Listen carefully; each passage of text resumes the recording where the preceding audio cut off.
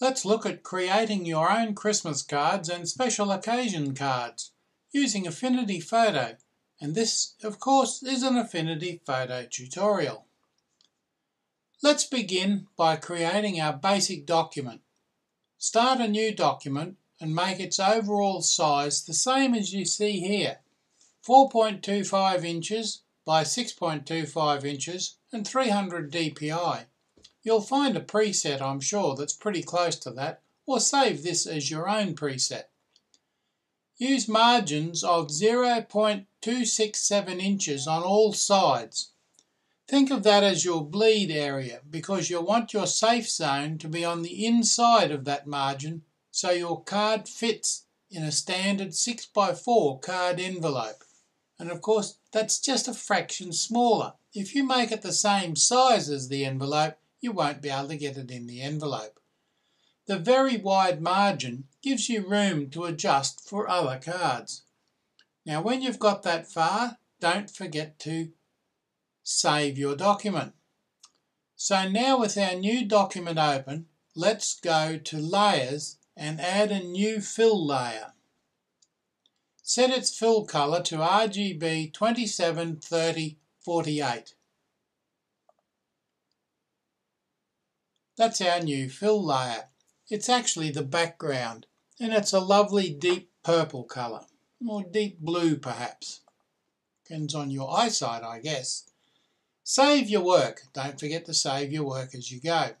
Next, we create a new document, and this one will be our embedded image or smart layer.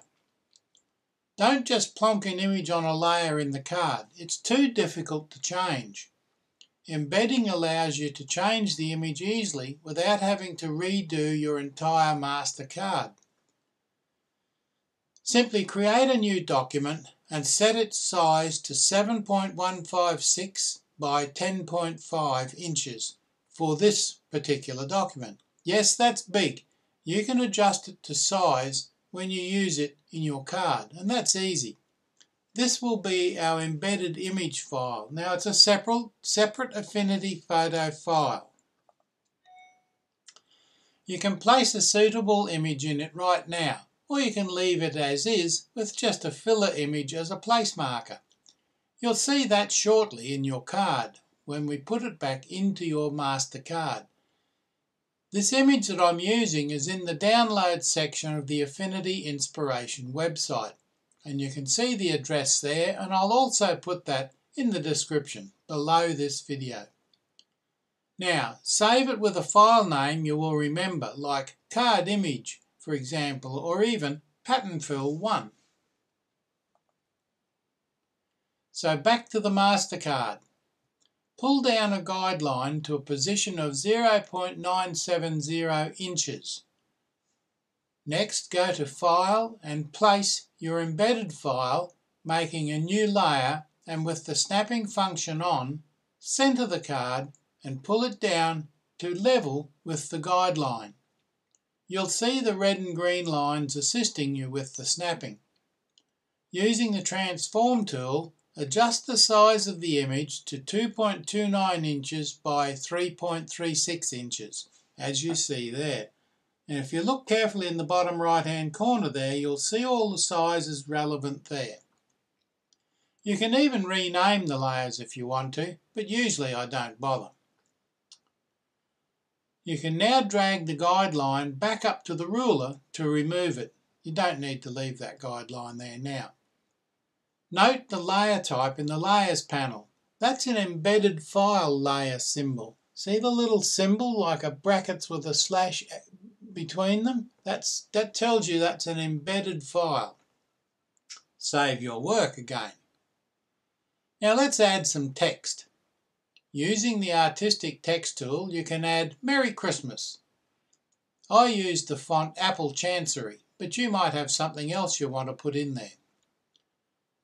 Center it, and size of my font is 2.138 inches width and 0.31 height.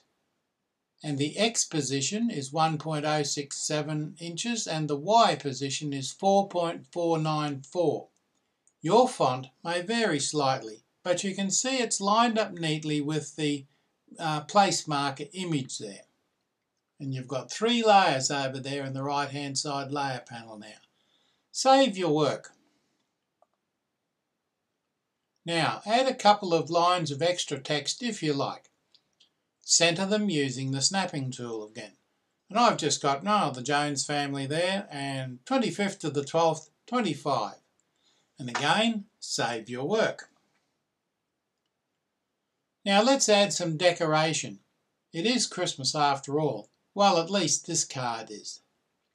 Now the decoration I have here is simply a couple of patterns created as separate images. I'll make these available for download, or you can use your own, of course.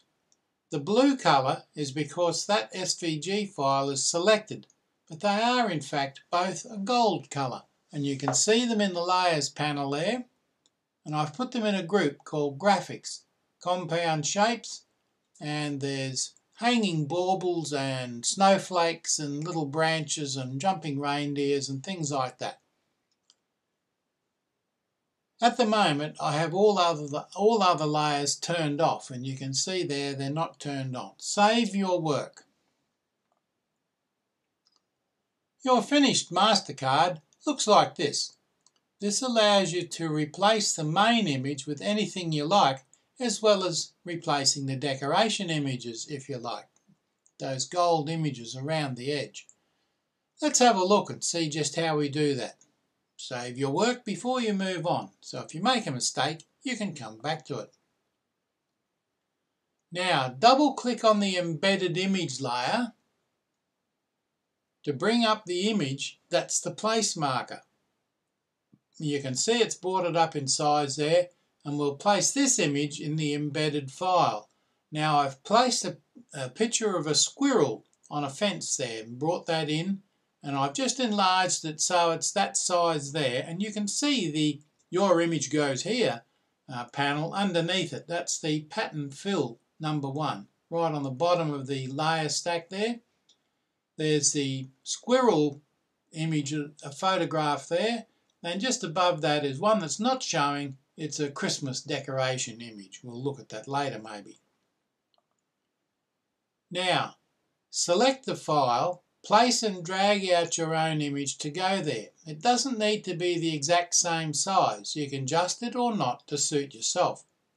Something of a similar aspect ratio will help though. However, you can see the boundaries of the original photo in blue, and the focal point of the image fits nicely. Now you can see the image is far larger than the one that's there. The blue borders go much further, and I've moved the image over and enlarged it so that the squirrel is the central focus of the image. Now, you don't save the file, don't use the X to close it, simply close the file with File, Close, and your card is done. When you go back and to the other card, which is on one of the tabs in your system, all that's left to do now is export it and print it. But don't forget to save your work, because that card's there now, and all you need to do for next Christmas is open it up and change the image. You don't have to redesign it or do anything like that. And that's all there is to it. I hope you enjoy making these little cards. A Merry Christmas to you.